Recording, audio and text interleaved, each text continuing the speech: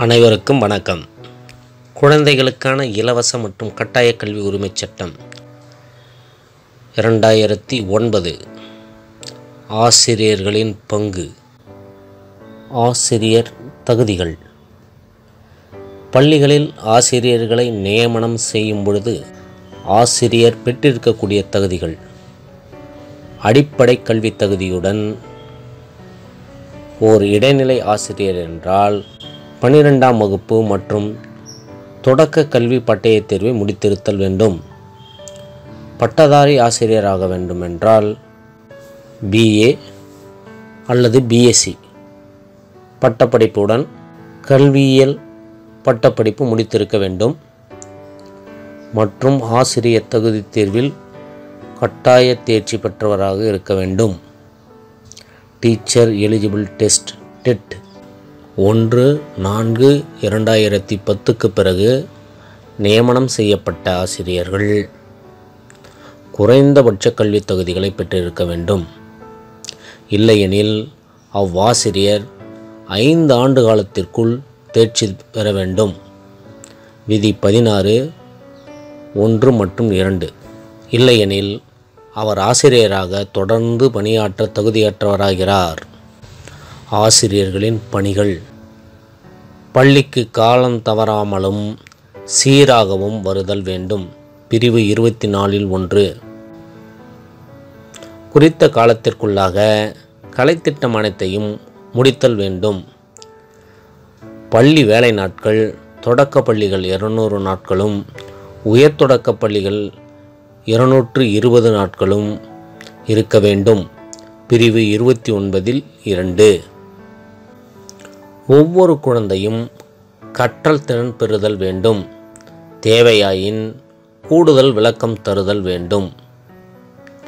ஆசிரியர் தயாரிப்பு உட்பட ஒரு வாரத்தில் குறைந்தபட்சம் 45 மணி நேரம் கட்டாயமாக பணியாற்ற வேண்டும். கற்பித்தல் கற்றல் முறை, பாடத்திட்டம் திருத்தும் பணி மற்றும் மாணவர்களுக்கு கற்றல் கற்பித்தல் சார்ந்த தகவல்களை தயாரித்தல். பெற்றோர் அல்லது பாதுகாவலருடன் கூட்டம் நடத்தி குழந்தைகளின் வருகை, கற்றல் திறன், கற்றலில் வளர்ச்சி மற்றும் குழந்தைகளை குறித்த இதர தகவல்களை தெரிவித்தல் வேண்டும். பிரிவு 24(1). பயிற்சி வகுப்புகளில் தவறாமல் கலந்து கொள்ளுதல் வேண்டும். விதி 18. மாணவர்களுக்கான திரள் பதிவேடு குமுலேட்டிவ் ரெக்கார்ட் பராமரித்தல் வேண்டும். விதி 18. கலைத்திட்டம் உருவாக்குதல், பாடத்திட்டத்தினை மேம்படுத்துதல், பயிற்சி கையேடு தயாரித்தல் மற்றும் பாடநூல் மேம்பாடு ஆகியவற்றில் கலந்து கொள்ளுதல். விதி 18. மக்கள் தொகை கணக்கெடுப்பு, பேரிடர் நிவாரணம், தேர்தல் பணிகள், மாநில அரசால் பணிக்கப்படும் இதர பணிகள் தவிர்த்து ஏனைய கல்வி அல்லாத பணிகளில் ஈடுபடுதல் கூடாது. பிரிவு 27. ஆசிரியர்கள் தனிப்பயிற்சி பிரைவேட் டியூஷன் அளிப்பதில் ஈடுபடுதல் கூடாது. பிரிவு 28. குழந்தைகளின் தேக்கம் மற்றும் வெளியேற்றுதலை தவிர்த்தல்.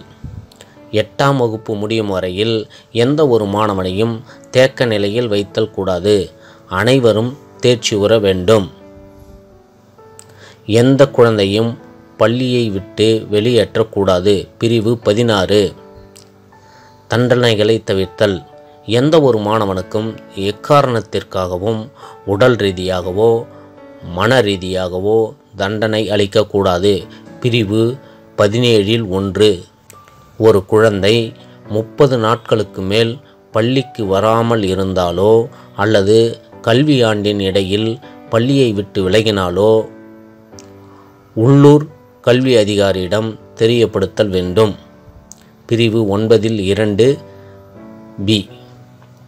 மாணவர்கள் எண்ணிக்கைக்கேற்ப அனுமதிக்கப்பட்ட ஆசிரியர் பணியிடங்கள் அதிகமாக இருந்தால் 6 மாதத்திற்குள் பணி நிரவல் செய்திடல் வேண்டும். காலி பணியிடமானது அனுமதிக்கப்பட்ட மொத்த பணியிடத்தில் 10% மிகாமல் இருத்தல் வேண்டும். நன்றி. உதவி தொடக்க கல்வி அலுவலர் மற்றும் மாவட்ட கல்வி அலுவலர்களின் பணிகள் பற்றி பகுதி 3இல் சந்திப்போம்.